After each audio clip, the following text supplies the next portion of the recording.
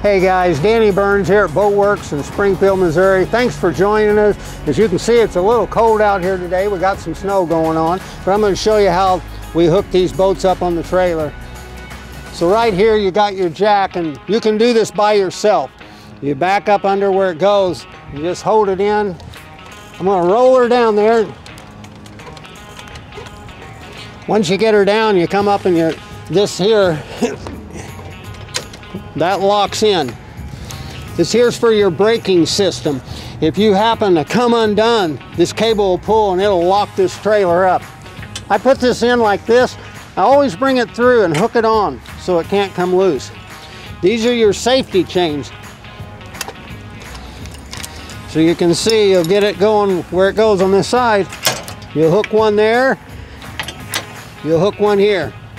This is real unique on this boat. So used to, we had to carry this plug with us. It comes wired into the boat now.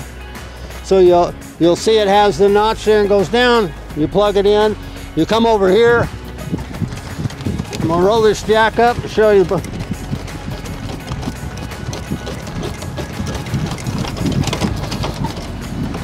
Now I pull that jack up and you can see that. The last thing you don't forget is this pin. This pin goes in right here. And that'll keep from coming off. You're sustained here, you're attached. There's no way anything's gonna happen. If something does, you got all the safety procedures and you're ready to go to the lake. So thanks for joining us here at Boatworks. Have fun out on the water.